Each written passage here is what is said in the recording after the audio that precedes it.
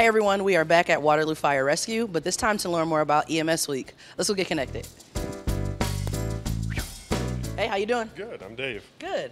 And now I know you just told me, but for the people that are watching, could you tell them your name and title here with the fire station? Sure, my name's Dave. I'm the EMS training officer at Waterloo Fire. And why exactly would someone call someone like you? So at the fire department, we cover all sorts of emergencies, whether it's residential house fires, everything up and including any medical emergencies as well. And now, if they wanted to get a hold of you, we know 911, but if they wanted to reach out to you or someone on the team specifically, what's a good phone number or email address? Sure, the easiest phone number to get a hold of me is 319-291-4460, and you can just ask for me. And now I know specifically we are here to talk about EMS Week. Could you let them know a little bit more about it? Yeah, so EMS Week is next week. It's a nationwide week to honor EMS providers. The theme for this year is honoring our past.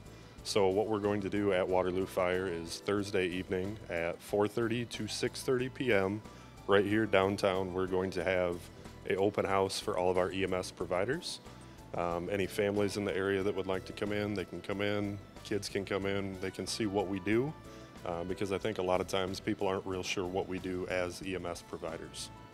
That sounds like a good time. Yeah, it's going to be great. We're going to have stuff for the kids. We'll have a hands-only CPR skill station that was super popular last year.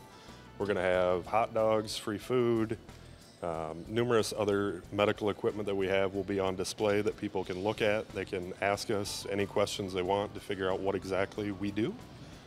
The police department will have their Bearcat, their tactical vehicle here, and we'll also have air care coming in with a helicopter. Yeah, it's going to be awesome. That's going to be fun. And now my last question is, what do you hope to make better while serving the city of Waterloo?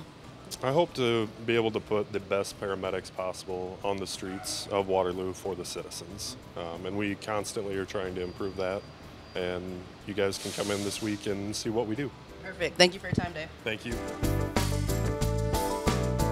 All right, everyone, that is it for Waterloo Fire Rescue. Fun fact, we have about 117 personnel working for Waterloo Fire Rescue, and 115 of them are certified EMS. Cool, right? Stay connected.